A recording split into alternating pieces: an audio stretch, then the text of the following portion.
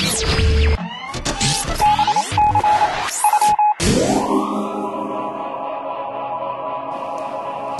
right, so doors are closing, so I'm going to get started. My name is Ethan Gunderson, here to talk to you about understanding data storage. Before I do that, though, I'd like to bitch a little bit about something, and that would be NoSQL. I assume that everyone here has heard of the term NoSQL. And is there anyone that hasn't? Okay, that's what I thought. I actually think this is a really damaging term. Normal people don't talk like this. We don't group things together in a negative way. Besides being completely negative, it's almost a completely worthless term at that. Saying that you're using a NoSQL database tells me absolutely nothing about what you're doing. Is it a key-value store? Is it a graph database? I have no idea because you've just said NoSQL. Even worse is that now that we've classified this group of databases as one group, it gives the impression that they're interchangeable, which they're not. A graph database is not interchangeable with a key-value store. To help illustrate this point a little bit, what if we started saying no Greenland? You know, it's Greenland, but it's covered in ice, so it's confusing. I don't understand it. It doesn't scale, so no Greenland. So instead of saying I'm from Chicago, it's the United States, I would say I'm from no Greenland. That could be Italy, Mexico, the States, Canada. It's all now one area of the world, although they're completely different. It doesn't make any sense, does it? So I would consider a personal favor if everyone in this room never said NoSQL again. The next time you go to say it, be like, maybe I could be more descriptive in what I'm trying to tell the person. So let's practice this a little bit. Redis is not a NoSQL database. It's a key-value store. MongoDB is not a NoSQL database. It's a document store. Cassandra is not a NoSQL database. It's just difficult to use.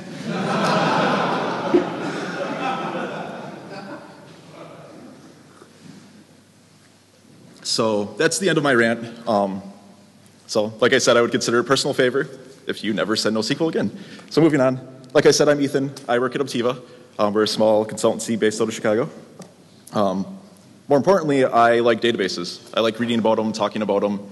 Obviously, I'm here talking to you guys about them.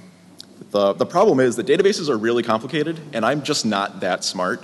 They have a lot of big words, a lot of theory. People like go to school to learn about database theory, and I just like read about it at night. So it's really difficult. But somehow I fixed that problem because, like I said, I'm here talking to you now. And so my solution was to start a user group in Chicago called ChicagoDB.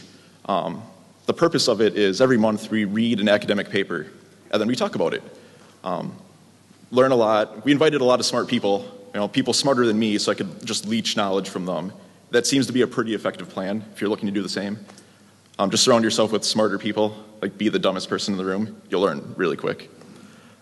So if you noticed, I saw a problem that I had, and I found a solution for it. This is something that I think the Ruby community has a problem with as well. And so we're clear on not talking about testing frameworks.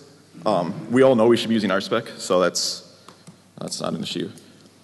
The main problem I'm talking about is we seem to always want to fixate on solutions before we recognize the problems that they solve. We see this a lot with new gems. Someone high up in our community will release a new gem, and instantly 1,000 code bases are using it, without really understanding why this gem was released, what problems it solved, is the code even good?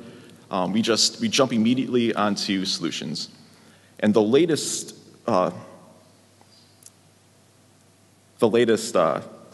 explanation or instance of this is databases. So this is a fixational website for a database called BombDB.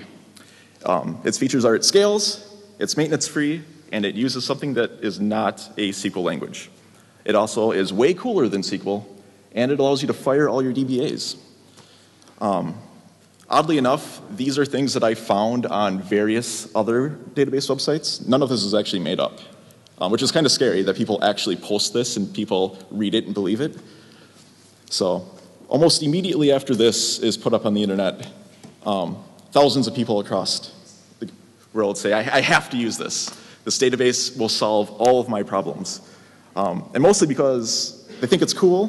The website tells them that it'll solve their problems, but I don't think they actually know what their problems are yet.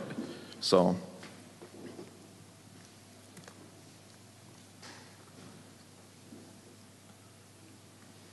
really, it's not about picking a technology because it's cool. I mean, the data in your application is the heart of it. Without it, you have nothing. So really, it's about doing your homework. I think most of us would call ourselves responsible developers. And I believe part of that is having at least a basic understanding of the tools that you use and recommend. And that should include databases. And this knowledge should extend the bullet points of a website or the information in the README. Some questions that you need to ask yourself are, what were the design goals in mind? Are these the problems that they were trying to solve? Do I have those problems? Are they similar to problems I have? Do they match up at all? And there are other things like, what's the data model? Is it a key value store? Is it a graph database? Can I model my data in a way that this database can be useful? What kind of querying does it have? Is it only primary key lookups? Does it offer secondary indexes? What about ad hoc querying for like business intelligence reports? Those things, the databases you pick affect all of this. So the more questions you can ask and answer up front, the better off you'll be in the long run. So I gave a version of this talk earlier this week in Chicago, and on the train ride back, there was this poster for portfolio investment. And its big thing was investigate before you invest. And that really resonated with me because, it's true. So either way, you're gonna invest time. You might as well be investigating beforehand so that you're investing in knowledge that will last you beyond this project. So investigate before you invest. It's true for stock portfolios and databases. So let's do a little investigation. So from here, if you have any questions or comments, go ahead and shout them or whatever. I think this presentation would be a lot more useful to everyone if there was more discussion going around. So if someone has a question, go ahead. If you can answer the question, go ahead. I definitely don't have all the answers, so if you do, that's cool. So the main thing we're going to talk about is the Amazon Dynamo paper. This was published in 2007 by, obviously, Amazon, and it was, I think, probably one of the first papers to group together a set of technologies that describes a distributed database.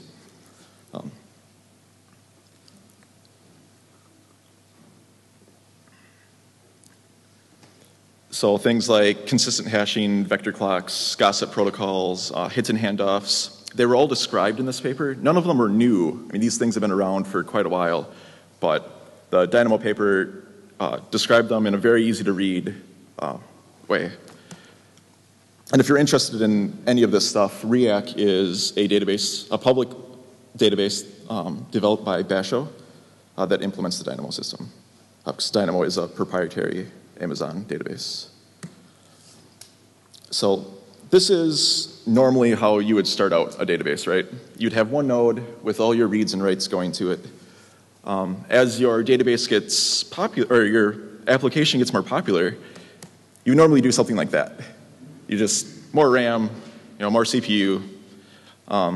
This still isn't really ideal, right? If that goes down, you're hosed. You have no redundancy at all. So you would move maybe to something like this. You have a couple replicas that you can distribute your reads across, and then you still have the one master that takes writes. And that's still not ideal, because eventually it'll fail. Something will happen, your master will go down, and then your website's effectively down. No one can write data. You still may be able to read it, but that's not all that useful. At this point, I think it's pretty common for people to go and look at maybe master-master replication or maybe some sort of sharding. But there are better solutions out there. And that's what the Amazon Dynamo paper will talk about. So the first technology would be consistent hashing. This is really the heart of the Dynamo paper. So in our simplified version, we're going to have a hash function that you pass it a key for whatever key value you want to look up, and ours is just going to return an integer from 1 to 100. So from here, we can imagine just a ring space that contains all of our integer values. From there, we could, for all the nodes that we want available, this cluster, we could map them into the ring. This could be pseudo-random. You could use the same hashing function to introduce them as well. So now that we have our basic cluster set up, let's hash Scott Ruby. This returns us 15 for our simple example. So our insert mapped into 15 would place us there. So now our job is to find out what node this data would live on, which is actually really simple. We just walk the ring until we find the next available node. So in this case, the node that it lives on would be for key range 1 to 25. And then so on, the next node would grab the key range 26 to 50. So it's actually pretty simple and I think a really elegant solution. This also makes replication, This makes replication pretty easy. We can simply keep walking the ring structure until we find the number of nodes needed to fulfill our replication requirement. So in this case, we find our canonical home, and we go 2 more nodes to find replicas. So now we have durability in our system. So what this would allow for is, let's say someone kicks the power cable on that node and it goes down. We can simply walk to the next node and find key range 1 through 50. So at this point, we have a pretty high availability system. As long as one node is up, we can read and write data. There is one flaw in this, which I don't know if maybe anyone picked up, but if we go back and look, it's not too hard to imagine that one of these key spaces could be hotter than others. So if you have a really popular user on Twitter, like if Oprah was mapped into this, her key range would probably be would obviously be more popular than mine. So the node that stored her data would be hotter. You could solve this through what's called virtual nodes. And I think almost every database that implements the Dynamo system does virtual nodes. So what we would do in this case is split our key space up into equal chunks and then map those chunks to various nodes. Does that make sense to everyone so far? Any questions? All right. Do that again? Yeah. Yeah.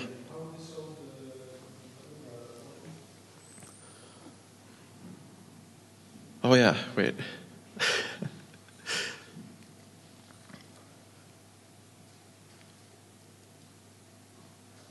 Okay, so I guess that was a bad example. So for the Oprah problem. So I was just going to say that in terms of the architecture you're defining, I've been experiencing massively power processing systems, and it's what we call basically, it's similar to an architecture of shared nothing, where actually you've got your nodes and you've got your disk space, and actually everything's divided up. And if you have, so this is the way the Teradata works. So if you have an index which is based on a unique key which you can hash, it hashes everything in an even distribution. So the idea is actually that if your key is unique, it should be unique, it parallelizes or distributes the data evenly. So I think that, in terms of the Opera problem, it's not getting lots of hits. The way that they were trying to build it is they have on the hottest node, they have an extension of those nodes, so you can actually parallelize that data across that particular node segment. Okay. So that would be one way of dealing with it in a Teradata environment or in a massively parallel processing environment. There's a similar sort of concept, it's just done in a different way in terms of the way in which it's implemented on a sort of a ring. Okay, that makes. So the idea of stepping in when Teradata it just has a hashing algorithm which distributes the data evenly, if that kind of makes sense. It's kind of a similar story in this case, because through the replication between nodes, you can ensure that the Oprah data is at least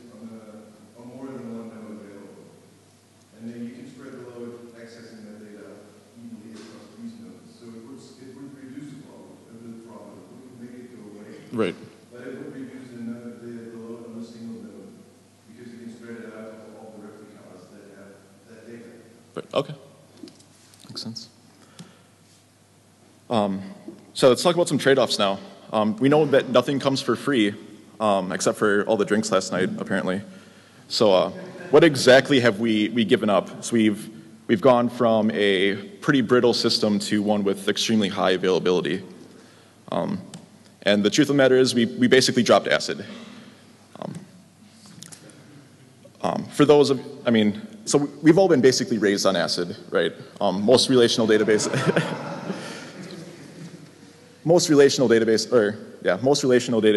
implement acid, at least to some extent. There are arguments whether or not they actually do. But for those of us who may not know what acid is, so atomicity, modifications are like an all or nothing type of deal. They either complete or they don't, and they don't leave anything in a half modified state. Consistency, so nothing in your transaction will violate the integrity of the database. And kind of more importantly, your system rolls from one consistent state to the next. It's never in an inconsistent state, obviously. Isolation, transactions can't access data inside of other transactions. Share nothing there. And then durability. So once written, once you commit it, it's there. Even if you would turn the server off or kill 9 a process, your data should still be there. I think we can all agree too that these are desirable properties. If we could have all of these, we would want them, right? Unfortunately, we can't. So the CAP theorem was theorized in 2000 by Eric Brewer and was published in 2002, I believe. And so what this describes is 3 different properties of which you can only have 2 at any given point in time. So the first is the client perceives that a set of operations occurred all at once. All nodes are available for reading and writing, and operations will complete even if individual components aren't available. So we're clear, partition tolerance. Anytime a node can't communicate with the other cluster, we have a partition. This would include extreme latency in the network as well. So if other nodes, if it appears that the node is down, it's essentially down.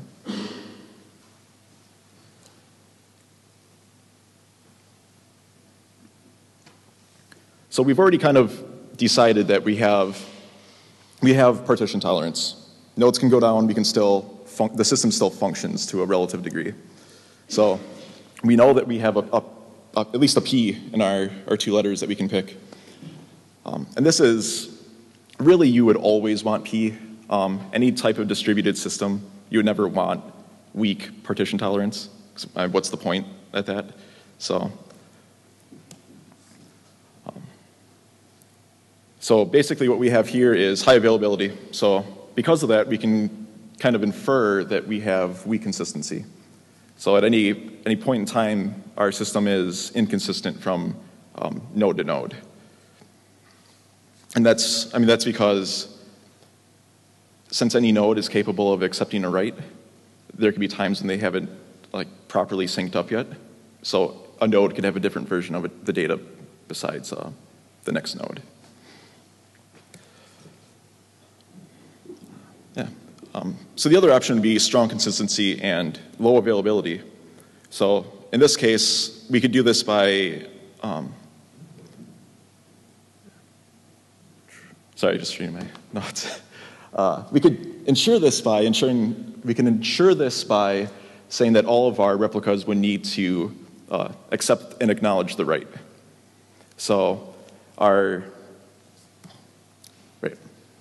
So a write comes in, the canonical home accepts it, and then we could get a higher consistency by blocking any more writes until the 2 replicas have accepted the write as well. This would lower our availability as those nodes aren't available to accept the write anymore. It'd also be kind of slow too. So instead, since we no longer have an ACID system, we have a base, which which is the opposite of acid. Get it? So basically available soft state eventual consistency. The system appears to be working at all times, but it's not consistent, and it'll maybe eventually become consistent, is base. So where acid is very pessimistic and enforces consistency from transaction to transaction, base is more loose, saying, and it'll eventually get there, so it's fine.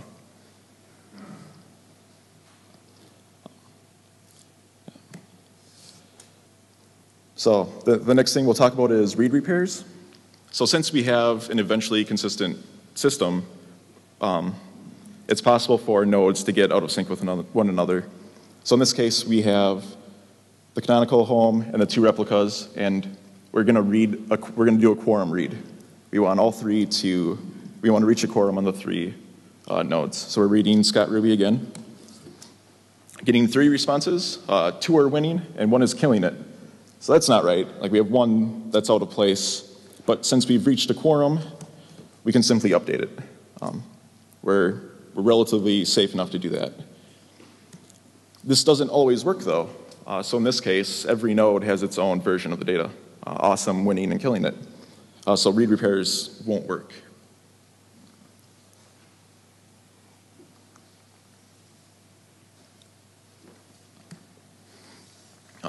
One kind of elegant solution to this would be something called vector clocks. So a vector clock is it's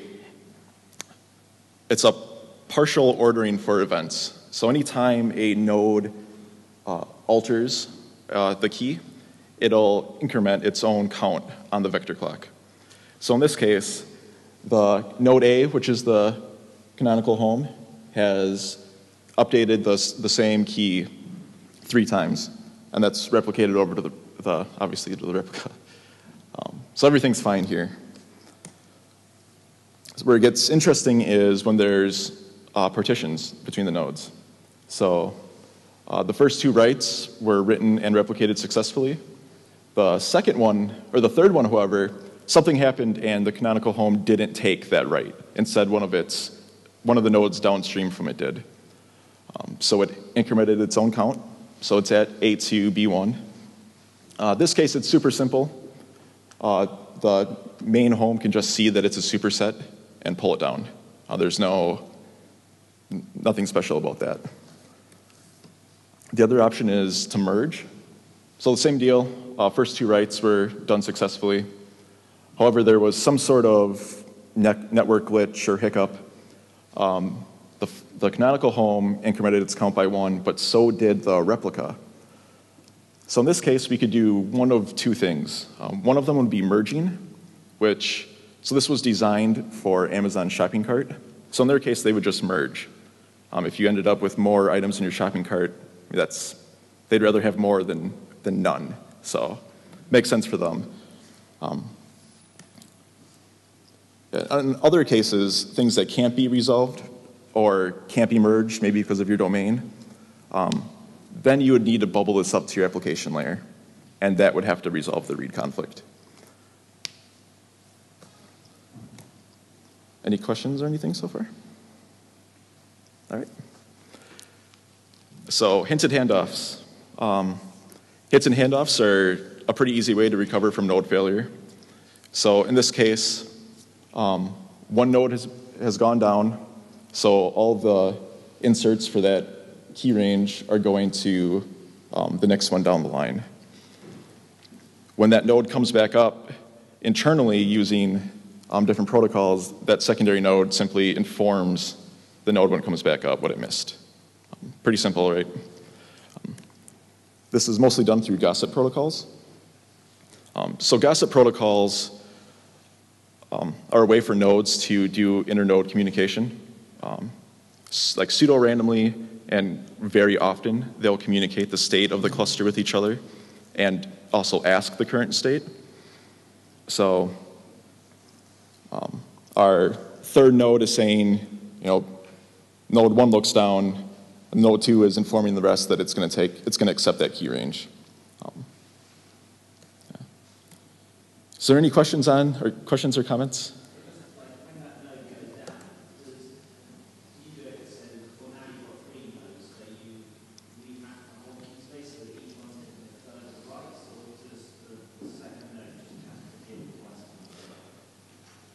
So I'm not sure how that would actually be implemented. It might be like through a time span. So for at least a period of time, it will be accepting the extra key space, and then I would assume using the gossip protocol, if it was down for a sufficient length, it would rebalance the key spaces. I could be wrong in that though, but. Any other questions? Or?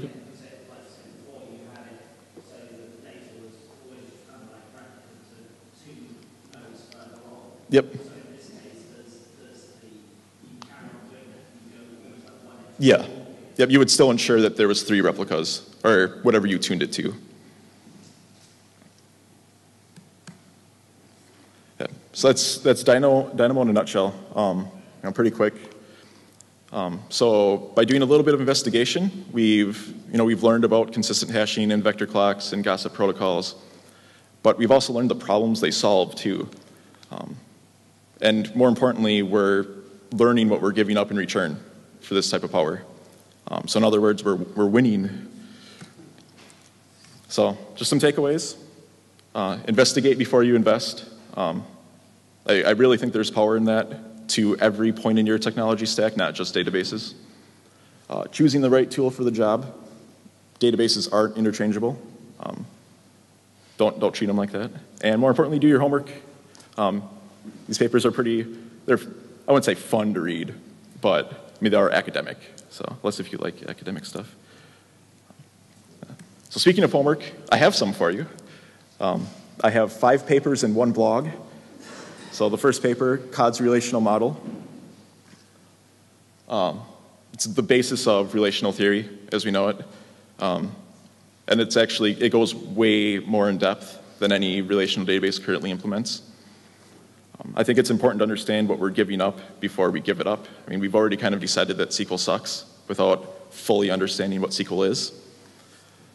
Cap and base papers. The cap paper is extremely short, but extremely dense. I think it's taken me months to actually comprehend what it's trying to tell me. Amazon Dynamo, which is a great paper to read. I really enjoyed it. And then Bigtable, which I didn't go over anything with Bigtable, but it's another paper that spawned quite a few databases. And then the blog is Werner Vogel's blog. He's the CTO of Amazon. I just discovered this blog, and I'm kind of disappointed I haven't been reading it the entire time. He does an excellent job of describing distributed systems in general. So, any more questions? Yeah. So you talk about fault tolerance in the case of node dies. Yep. But do you know of anything that's fault tolerant in the case of something kind of more malicious, like basically there's a node that is kind of trying to subvert the system, like send writes that aren't actually real. So in a case where you might have some sort of voting system or anything like that. I have not heard of anything like that. That would be kind of cool, though.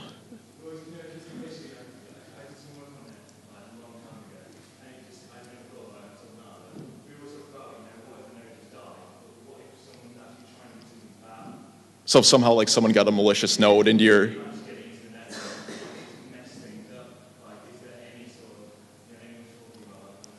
I mean, I guess you could write something into a gossip protocol for that. Like this one node has, 900% more activity than any of the other ones. I don't know for sure though. Any more questions? All right, thank you.